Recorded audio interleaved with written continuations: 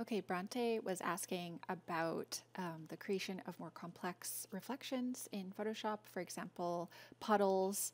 And I know how to do that, but it just takes me a second to kind of gather all of the resources and to make sure that the technique really works. So to do this, what you need is an image, of course, a background image. I'm just going to use the one that I was showcasing in class. And then you also need to go online and look for a map. So I have been looking for Puddle Maps. Basically, these are just kind of like grayscale images that have a pattern on them that kind of imitates the puddles in the landscape. These are going to be flat, like overhead views, and you're going to need to distort it in Photoshop in order for this to work. But I just kind of like searched around until I could find a texture that I was able to download at a reasonable size and resolution. And this is just going to kind of depend on what kinds of image you're creating. So the one that I ended up going with is this one. Just because I was able to download it at a pretty high quality, and I thought it had some good variation between the dry and the wet. So dry is the black areas of I believe it's the black areas of the image, and white is the wet, and then all the gray in between is kind of a gradient between dry and wet. Okay, so the first thing I would do for creating a reflection is to make sure that I have a duplicated image that I can flip upside down. So I'm just going to duplicate my background images and merge them. I've just used Control J to duplicate and Control E to merge those together. And now I have an image, and I'm going to use Transform Flip Vertical.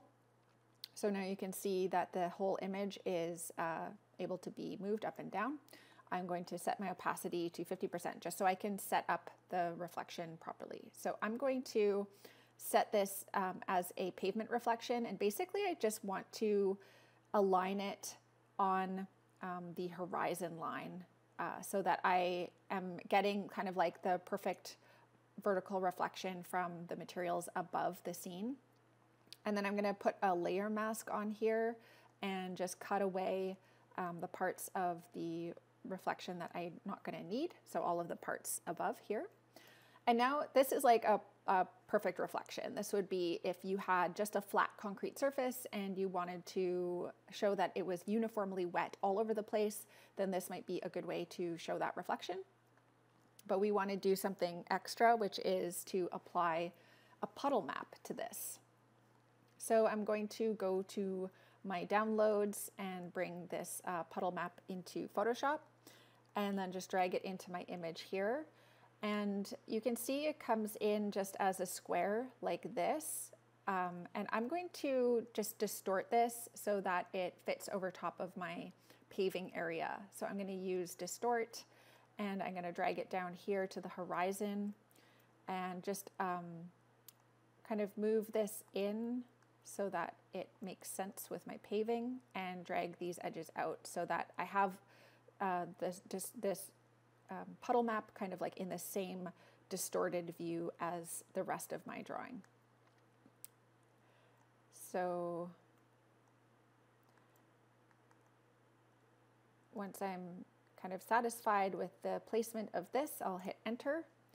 And now what I'm going to do is Control click on this layer and use Control C to copy it.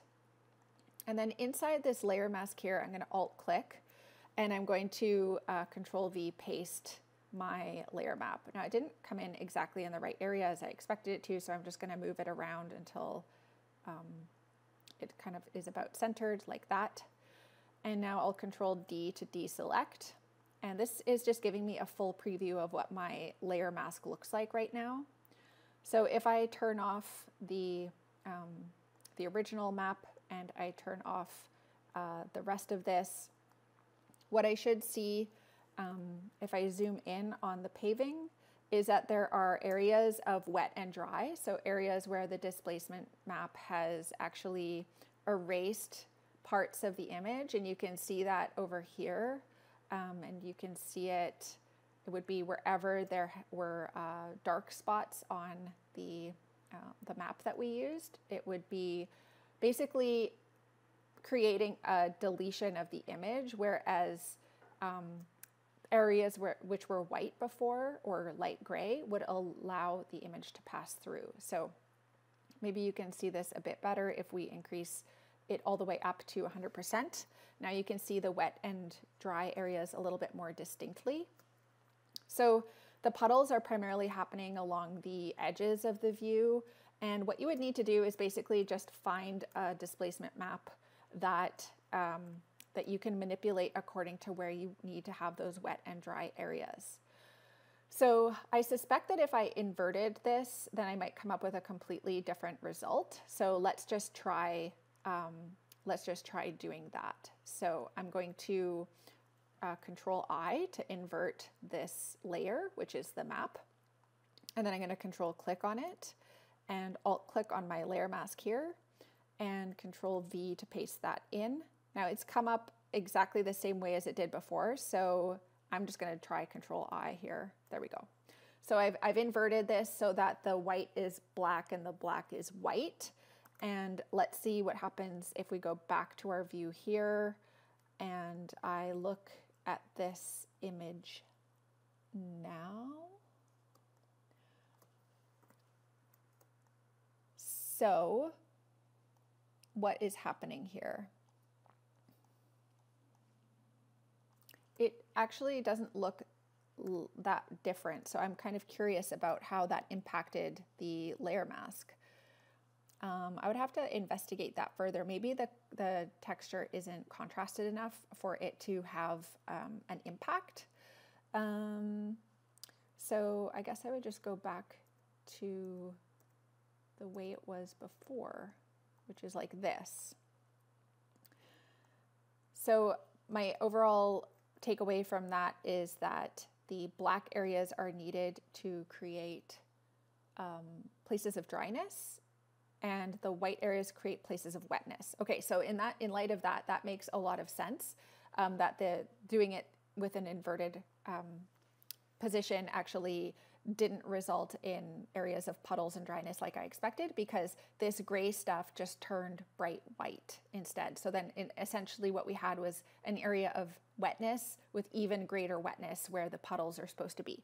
So what then you would need to learn from that is that when you're searching for a map, what you want is something that has a lot of contrast between the light and dark. So like maybe you want something even a little bit more extreme, like something like this.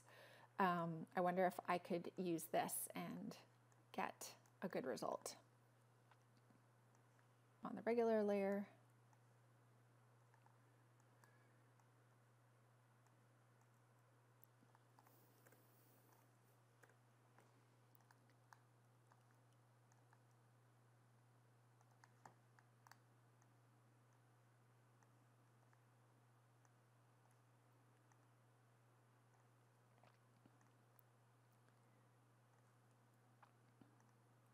Okay, now this is very pixelated because I'm increasing the size a lot, but I'm just doing this as a basic test. So I'm going to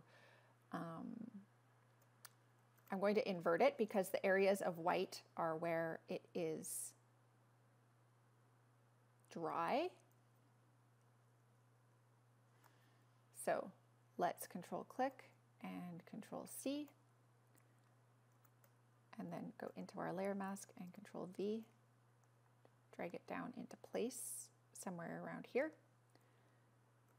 And let's see what happens now if we go back.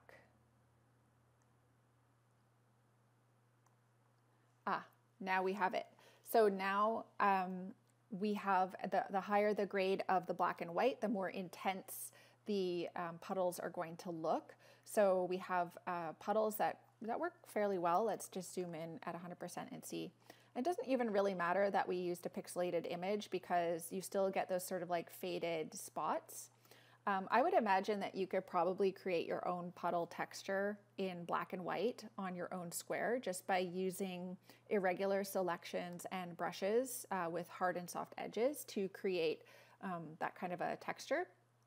So let's just go back to this, invert it again. I'm going to copy it and I'm going to paste it here. And if I look at my view now, you can see the puddles have been reversed. So now the water is sitting within the white zones and the black zones are the dry areas. So that's how you can use displacement maps in Photoshop to create puddles. And then as long as you have your proper reflected image there, you can basically use your layer mask to control what parts of the image are being reflected. So I would just delete that, part from here and this part of the reflection from over here. And now we just have puddles sitting on the ground on our ground plane.